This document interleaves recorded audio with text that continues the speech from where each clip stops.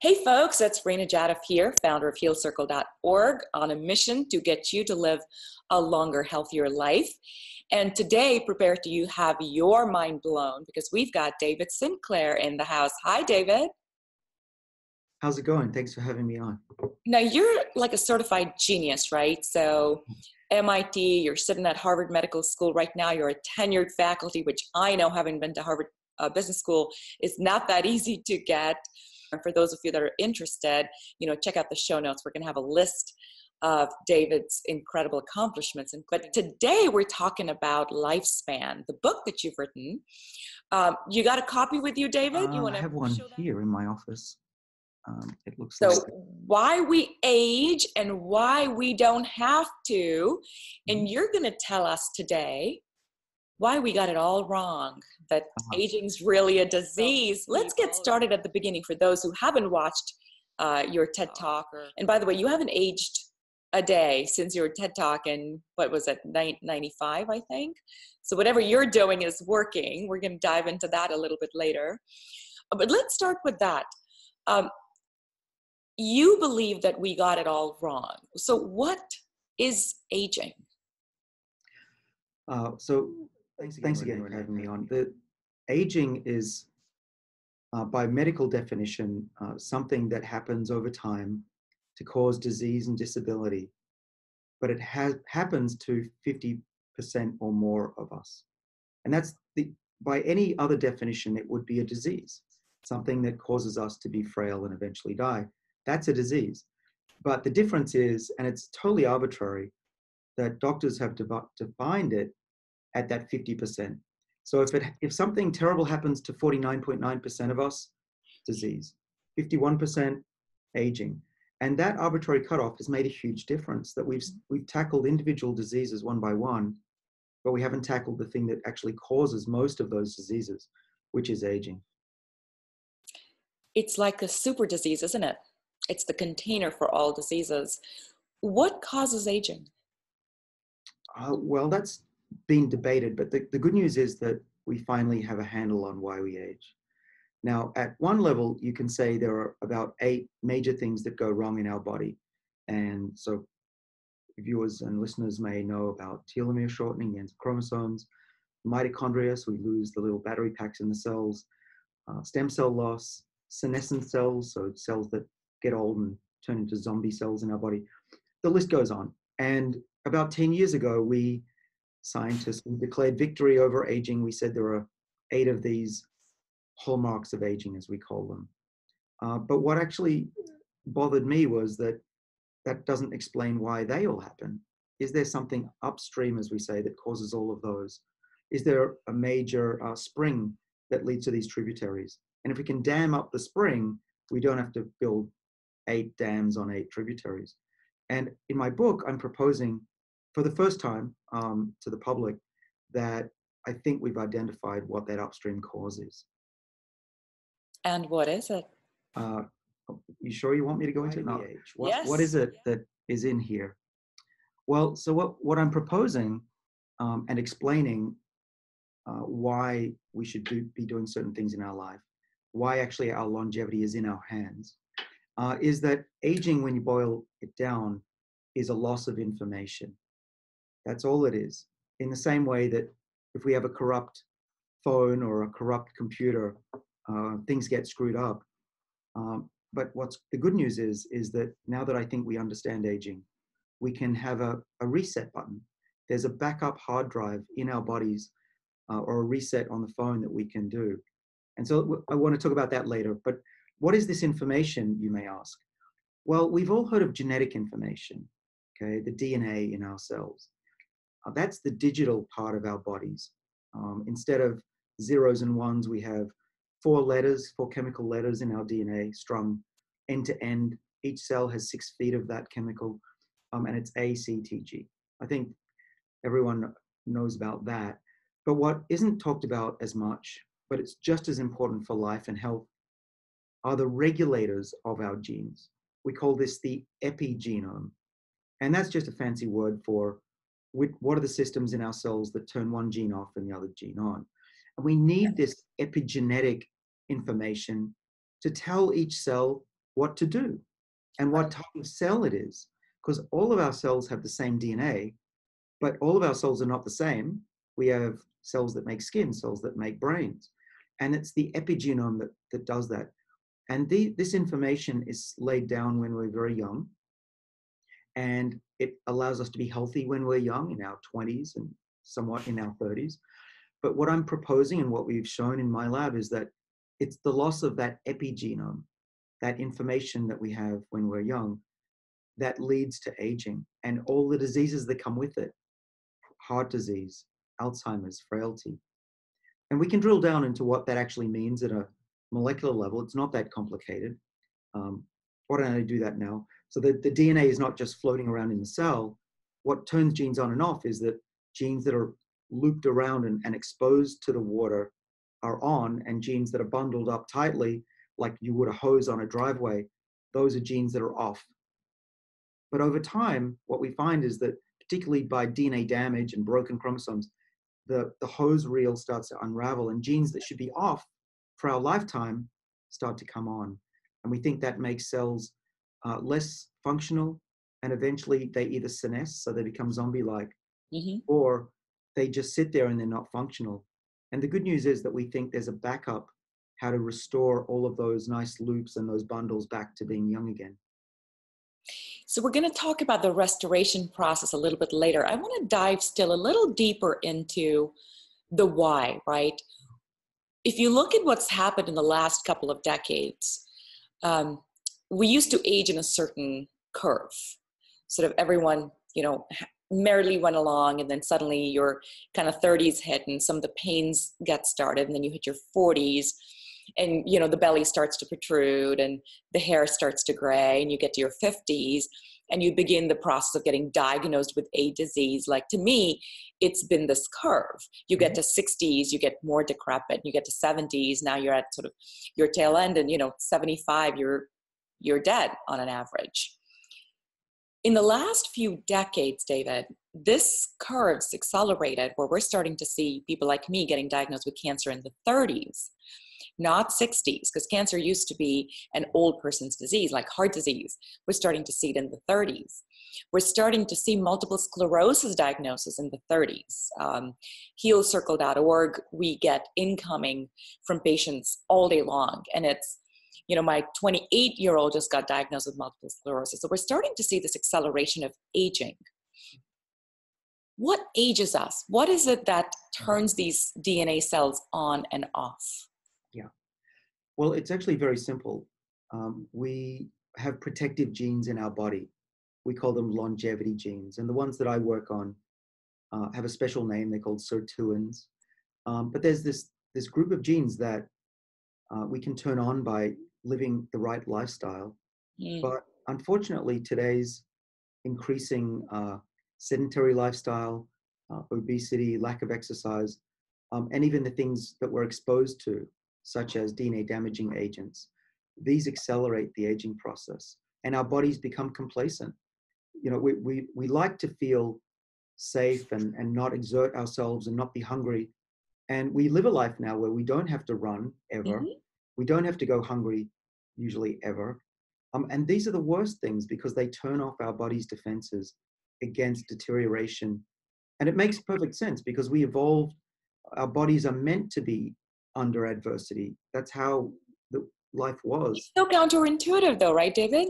You would think that we would want the bodies to be resting more and not be pushed. And it's good that our temperature, we can control it now and have it at 72.5 if that's the temperature we desire, and that we can eat food anytime we want because we have a pantry and a fridge stock.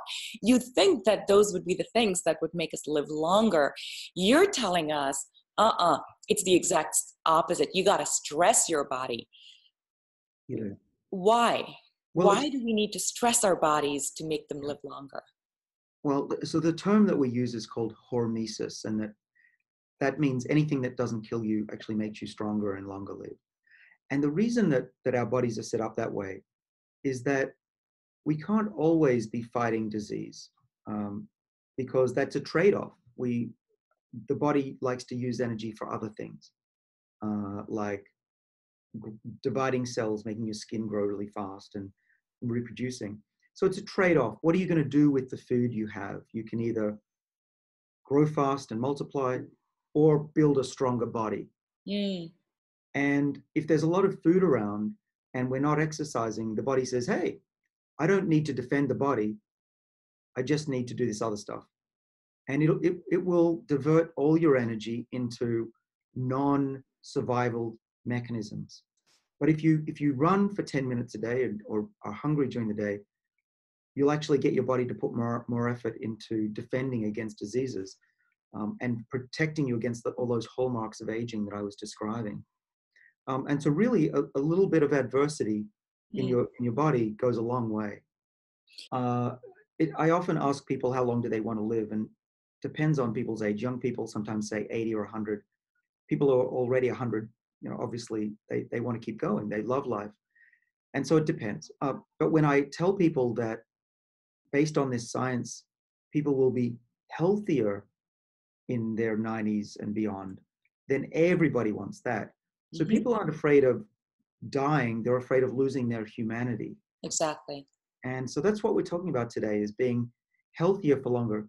And guess what? If you don't get a lethal disease, you tend not to die, right? That's the fact.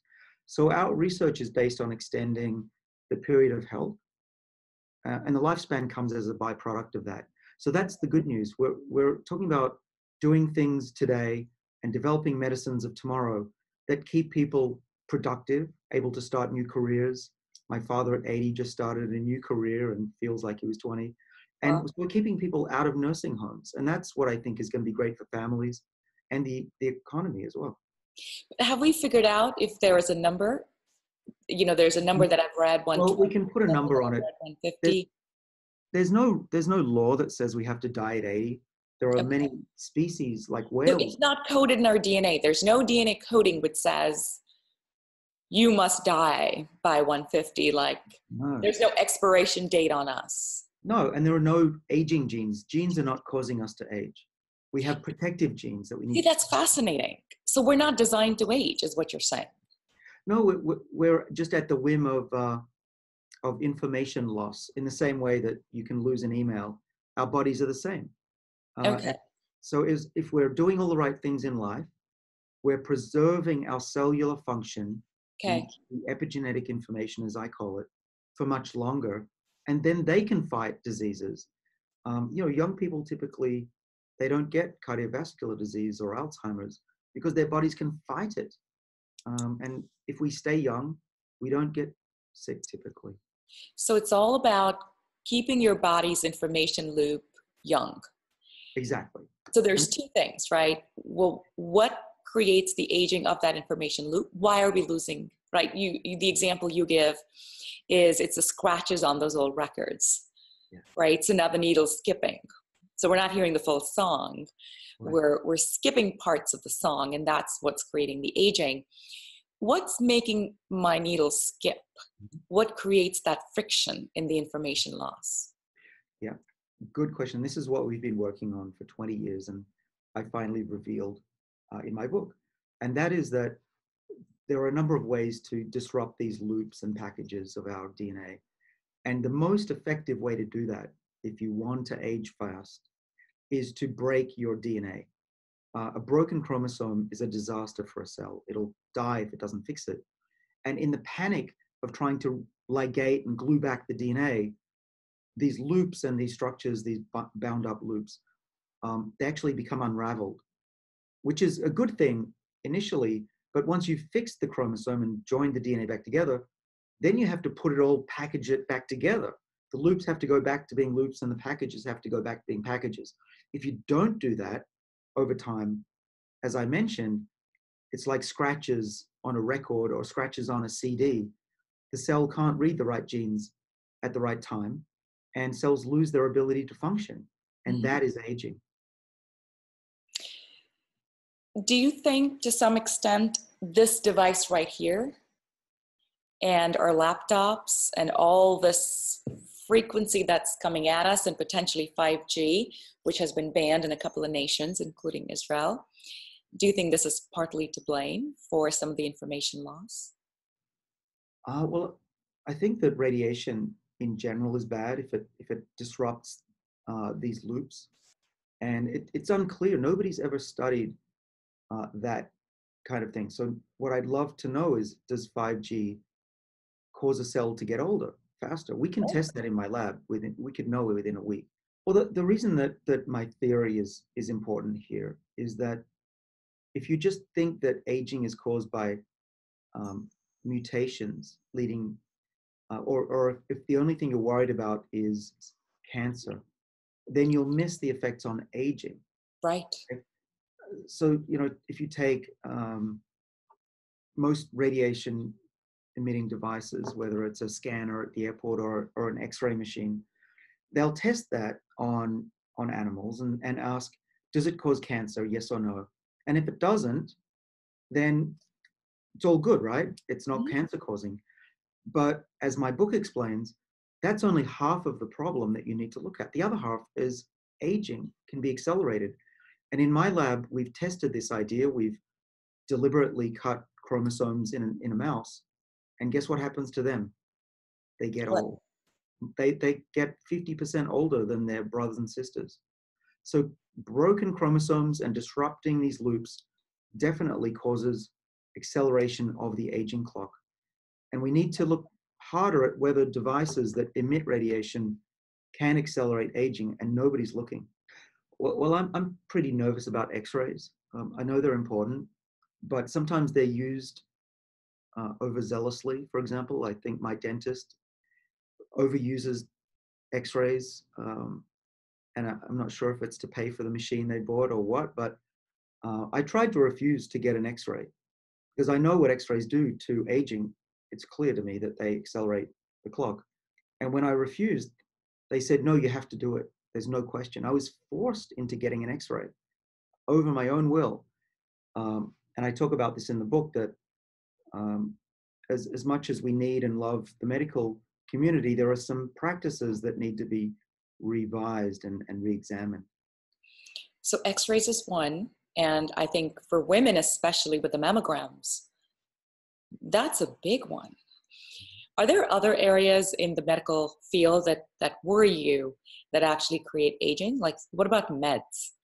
What about all the pharmaceutical drugs? Right. Well, these drugs are typically used to save people's lives. The one that I'm going to mention would be doxorubicin. A lot of the cancer treatments, the chemotherapies, are intentionally damaging DNA and breaking chromosomes in their effort to selectively kill the cancer cells, which divide very quickly and are susceptible to these drugs. But we now know that that accelerates aging in the rest of the body. The same way these mice that I mentioned, we can damage their chromosomes and accelerate aging. The same happens to patients that get chemotherapy. Now that's important because if without chemotherapy you might die. So it's a life-saving treatment, but the side effect is pretty horrible too. It increases the chance of future cancers and it leads to accelerated aging. So I would love to be able to find ways to prevent and treat cancer without damaging the DNA. Mm-hmm. And so there are some new avenues. So immunotherapy seems to be Yes. very promising. So that could be an area that hopefully one day does away with what are fairly barbaric drugs. You talk about metformin a lot. Do you actually think that that's a drug that can help? And I think you take it. Talk a little bit about metformin. Sure. Well, so metformin has been used for now about 40 years to treat type 2 diabetes. So that's the age-associated diabetes, obesity-associated. And it really means that your body isn't responding to the insulin, that your body's telling your body take up the sugar in your blood, which accelerates aging. And actually your blood sugar levels are quite predictive of how long you'll live. The higher it is, the worse you have for your Oh, outlook. interesting. So you want to keep your blood sugar levels in the normal range and not spike. And that's true for during the day. It's also true for your lifespan. And so I monitor my blood levels now. I actually Oh, wow. have a little device under here. Okay. Can you see it under there? Yeah. Yeah, what is it? That's a little patch that can measure my blood sugar throughout the day. What is it called? Well, it's a brand. It's called Freestyle. I want to get one of those. Okay. And so you can see my sugar there. Yep. Ah, So I scan my arm. Okay, scan complete. My blood sugar is 84. And you can see it's heading down. I need to have some lunch potentially. It's okay. now it's time to eat. And the red was low because I didn't have breakfast. Actually, I didn't have time to have breakfast. I had to run to give a lecture to medical students. I didn't even shave today, but I did have a shower, if you're wondering. But anyway, what's important really is that this device here tells me how I individually respond to food. Not you, not an average human, but my microbiome, the bacteria in my gut, my age, my genetics. And I'm learning things about myself. These patches sit for 2 weeks, so you get a lot of information. I found that white rice is terrible, grapes are terrible, and things that I thought would be terrible actually aren't that bad. Eating potatoes Oh, doesn't spike my sugar, right? And so that's the future actually. Is I know it seems sci-fi because we're not used to it, but I'm trying to push the limits of technology. I monitor my sleep with my ring, my mhm. heart rate. Or a ring, yeah. One of these Apple Watch is helpful.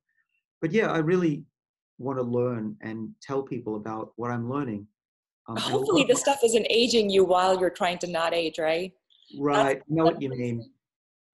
I think this one's pretty low That one's low, radiation. Yeah. but the So watch, I'm not sure. yeah. I'm not Well, sure. I didn't buy one. uh yeah, fair I'm enough. still worried. I'm. It Well, just I can get the one that actually has a radio signal. gotcha. And how long have you been doing this experiment? Or is this a Oh, lifestyle for you now? Is this something that you just wear, like you wear your shirt, you wear your patch? well, I've only started over the last 3 weeks. I've been learning a lot, but I love it. Um, I didn't think I'd enjoy it this much. It feels weird, right? When you hear about it, what do you got a sensor in your body? That's strange, but you get used to it very quickly, and it becomes part of your routine. It's I'm feeling a bit dizzy. Let me just check. Oh yeah, I need to have something. Or wow, I just ate something. I wonder what that's doing to my body. Check. Oh wow, that I'm not going to eat that again in a hurry. You learn what's good and what's bad very quickly, rather than what you just hear about for the average human. That is to me the future. Personalized, truly personalized medicine is the future. Yes, I have a chapter in my book about it, and the idea that we go to the doctor once a year for an annual checkup will seem medieval. It already does, actually. The future is your body will know when something is wrong years before a tumor is detected or diabetes is almost there. Exactly.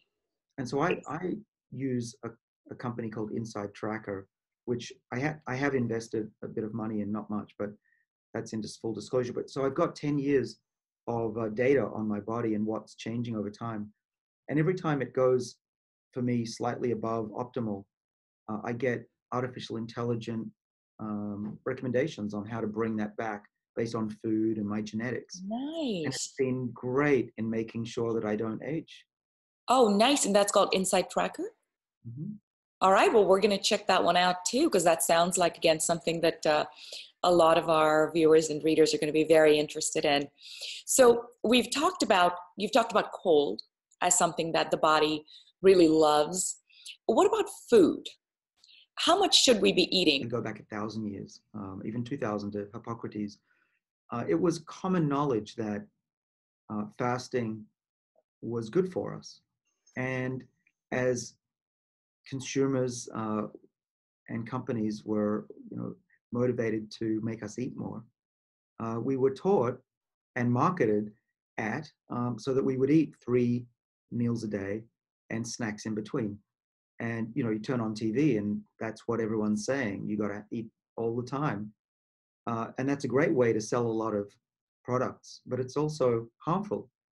And we've shown in my lab and in hundreds of labs actually around the world that you need you don't want to always be hungry, full. You want to be hungry some part of the day, and as long as you're not starving or you're malnourished, it's actually very beneficial. Now it's different if you have a disease. If you have type 1 diabetes or some other metabolic condition, that's different. Talk to your doctor about that. But people like us who have regular metabolism, eating 3 meals a day, I think, is the worst thing you can do. Um, your body will eventually just become complacent, not turn on the body's defenses. And so you can actually feel pretty good by being hungry during the day. And we've shown in many different species, from mice to dogs to monkeys, that being hungry in the long run is very good for you. And it's not just about what we eat, right? But it's also when we eat. Mm-hmm. So you, for example, talk about how you don't normally have breakfast. By the way, I don't either. My entire life, I struggled with not wanting to have breakfast, but being forced to have breakfast, whether initially it was by my mom who said, what do you mean? You can't leave the home without having, these eggs and milk and the rest of it, oatmeal. And I remember feeling nauseous and sick in the morning because that's just not what my body type is. I wasn't designed to eat in the morning. And then again, there's people who wake up starving, like my little one, I say little one, she's 15. You know, she needs to eat. She wakes up and she's starving. That's where I like the Ayurvedic body types, because they do a good job of saying, hey, if you're a Pitta, you're going to wake up hungry and you should eat. But if you're a Vata, which is what I am, you're probably not interested in eating first thing in the morning, and your metabolism gets going closer to around noon. And that's when, so I get famished between noon to 4. I'm just feasting. I get so hungry. I'll go through 2,000, 3,000 calories without a blink. Like, it's insane how much I can take in. But then I'm done at 6 and I really can't eat after 6. I'm just full. Well, what I've learned that I think is really fascinating, by monitoring my blood, I can see why I don't want to eat in the morning. I have a body type where just as I'm waking up in the morning, my body makes its own sugar. Oh. Yeah. So I don't need to eat. It's crazy. And my mother would also force me to eat breakfast when my body was making its own food. So, that's, we have to learn that we all have different body types. That honoring ourselves, not listening to every stimulus out there, every ad, every commercial, every study, but really going inside and listening and honoring what your body is saying to you, I think is just the most important step one in getting to greater health. At least that's been my insight. Does it matter whether we finish our dinner by 6 or by 10? You don't want to eat late at night. Typically because the period of fasting that's beneficial will extend through the night. And I'm prone to snacking late at night. It's stress relief for me. But I try not to. I try to finish eating around 8 o'clock at night. Some people try it earlier. But it's good for me because I skip breakfast. And so that gives me that whole 18 hours of not eating a lot. Is that the magical number, 18 hours? Well, there is no magic number. I think that probably it's important to go without one meal a day, either evening or morning, so you get that long sleep cycle.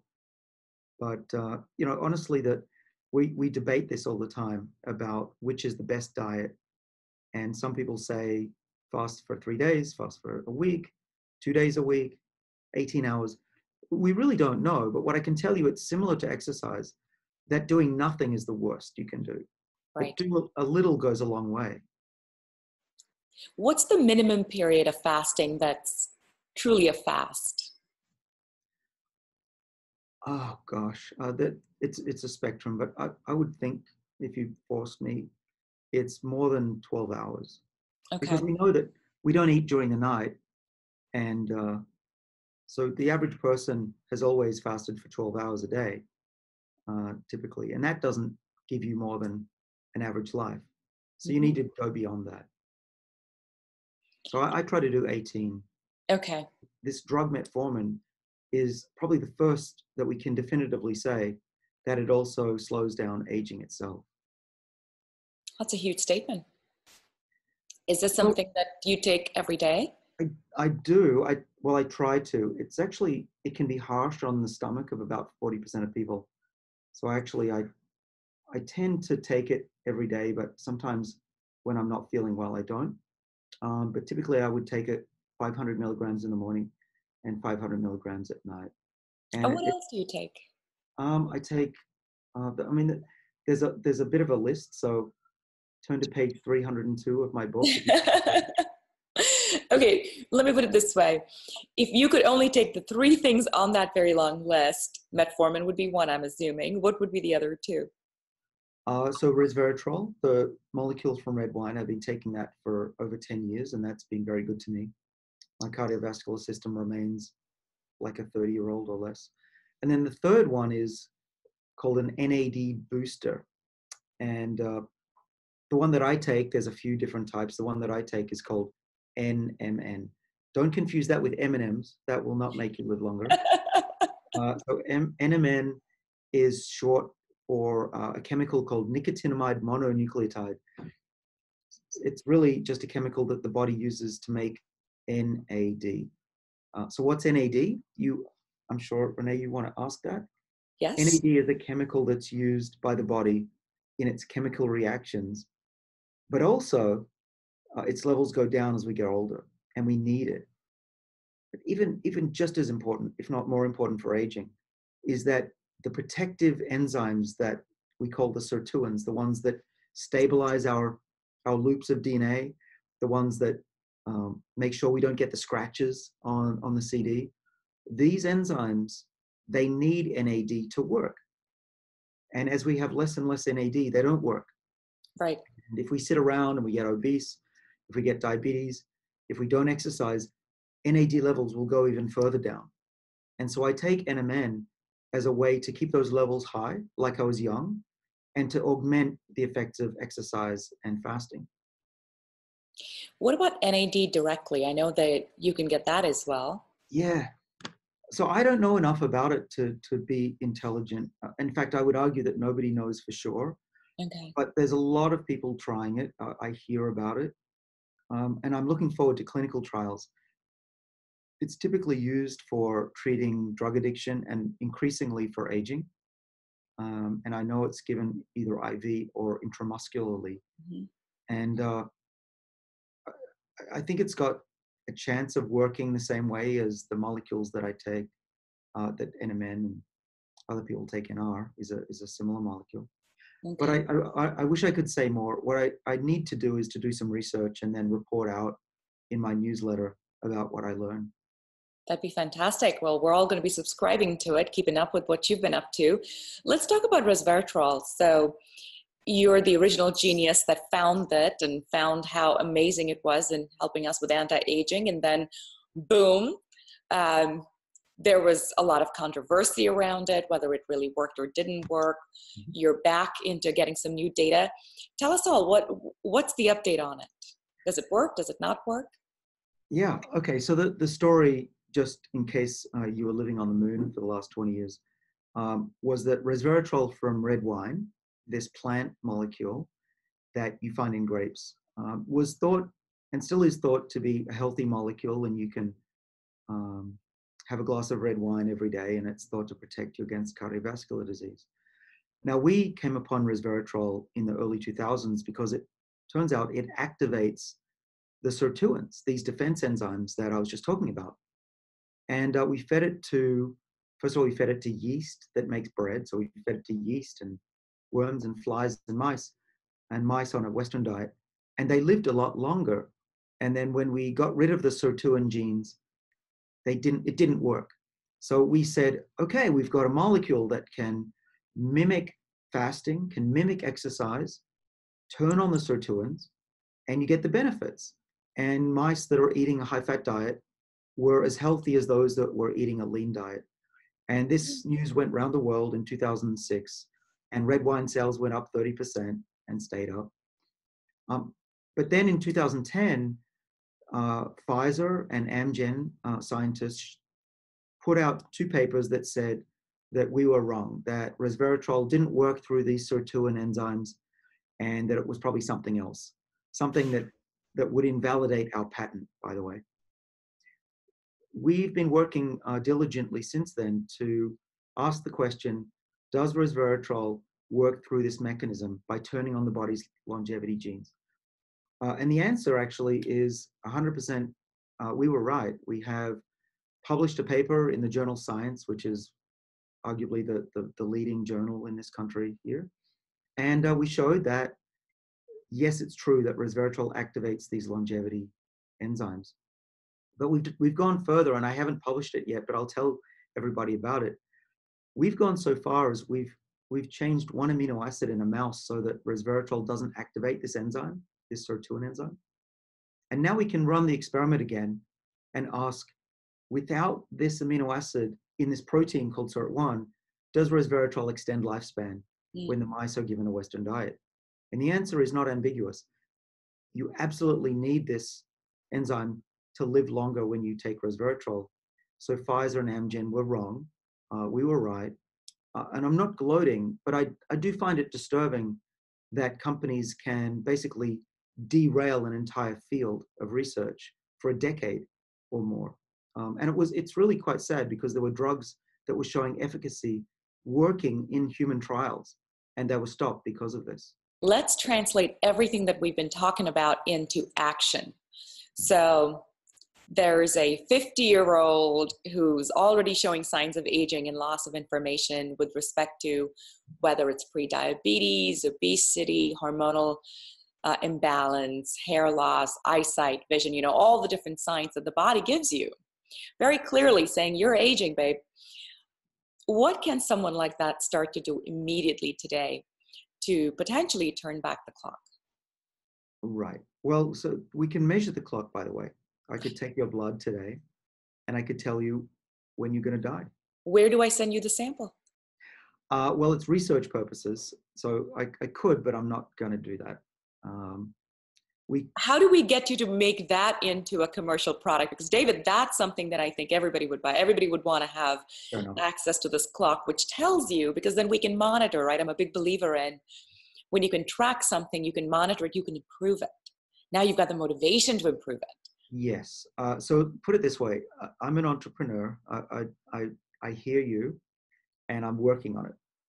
Thank you. Yeah. Timeline? Not to be pushy or anything. I've started a company called Iduna, which works on the clock and reprogramming the body to be young. And I've started this with my good friend Steve Horvath, who co-discovered this clock. And so stay tuned. We have some things to figure out, but the goal is that we'll be able to measure anybody's clock. And we're working on bringing the price down. Right now, it's probably close to $1,000 to be able to do this. So it's not for everybody, but I'm hoping to bring the price down to $5 a test. Please keep us in the loop, because we've got a very large community that I know would love to be part of, especially if you go out and do some market testing or pilot testing. Yeah. Definitely keep us. Okay, good. We'll stay in touch. Now, by measuring that clock, Steve Horvath and his colleagues have discovered that people who have certain lifestyles have a different rate of aging. Now, we're all aging. Even young teenagers have a clock that's ticking away. It actually starts at conception, which is a fascinating thought. Those people who have exercised and stayed lean have a slower clock, and those who have not done those things or smoked or had chemotherapy are on this faster trajectory. So what does that mean? It means that we can affect this clock. And in fact, 80% of our longevity is in our own hands because it's epigenetic, it's not genetic. And that these loops, we can change those loops. We can reinstate those loops and we can slow the scratches down. So if I could say one thing you could do to slow the rate of aging right now, it's lose weight and eat less often.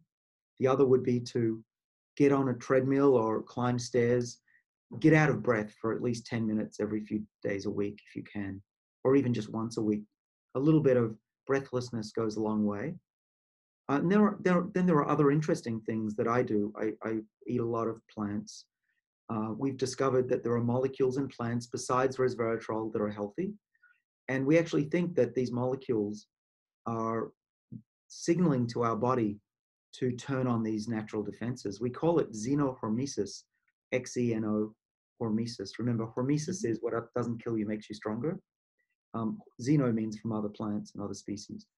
And by eating plants that are colored and stressed, and by stressed I mean they've been picked when they're dehydrated or too much sun or organic foods. They're typically more stressed than those that are in under pesticides. Those give us those molecules that I think add to the other things that I mentioned. Where do we buy the right resveratrol in the right concentration? I don't know because I don't follow the supplement industry. Where do you get yours? Yeah, I got mine from the clinical trials. I have a bucket of it in my basement. Okay. Yeah, what can I say that's fair? I don't want to endorse anybody because most of these companies are unfairly using my name anyway. What should we look for in a label? How about Yeah, that? right. So I give away a lot of these secrets in my book. I'm not saying that because I want everyone to rush out and buy it, but there's a lot in there that I put that I can't say on air. It's in there and listed, and sometimes in the end notes. Because I'm a professor at Harvard University. I'm not selling anything. That's right. But there's again, page 302, I think it is. It's all there, including the type of yogurt that I eat in the morning with my resveratrol little spoonfuls.